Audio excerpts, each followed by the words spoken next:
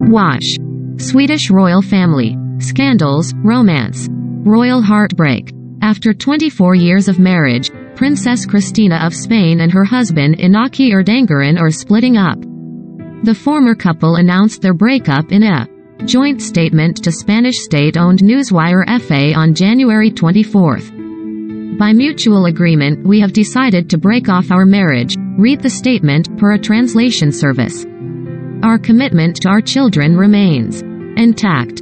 Since this is a private decision, we ask the utmost respect of all those around us. Iñaki and Cristina, who has been living in Switzerland, share 4 children. Juan, 22, Pablo, 21, Miguel, 19 and Irene, 16. While the breakup statement sounded cordial, the split isn't without drama. A week before the announcement, Spanish tabloid Lecturas revealed photographs of Iñaki, 54, holding hands with another woman during a visit to southern France, as seen in the Daily Mail.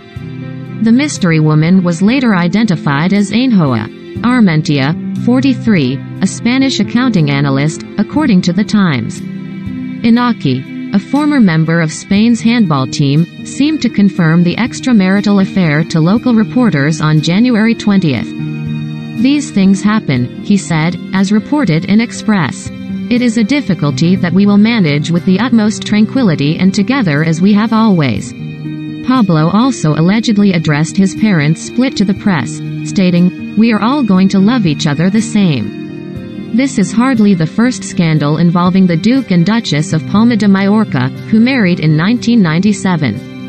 In 2018, Iñaki was found guilty of embezzlement, influence peddling and tax fraud via his non-profit organization the Noose Institute, according to the BBC. He was sentenced to 5 years and 10 months in prison by Spain's Supreme Court, per Reuters. Last year, Iñaki was granted permission to move to the Grade 3 Spanish prison regime. According to Spanish newspaper El País, this flexible system allows convicts day release, spending only the nights of Monday through Thursday in prison.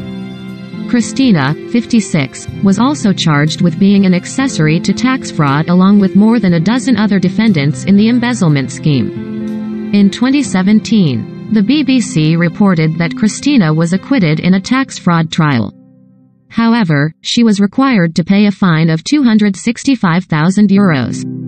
She and her then-husband were stripped of their royal titles by her older brother, King Felipe, in 2015. She remains 6th in line to the throne.